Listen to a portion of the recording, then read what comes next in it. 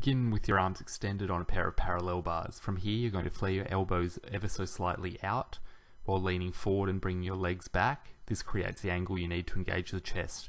From here, slowly lower yourself down before driving through the chest to power yourself back up until your arms are locked out once again. If you are maintaining an upright position, you're going to be working more of the triceps, so ensure your legs are back, you're leaning slightly forward and your elbows are flared to engage the chest, as this is a chest dip.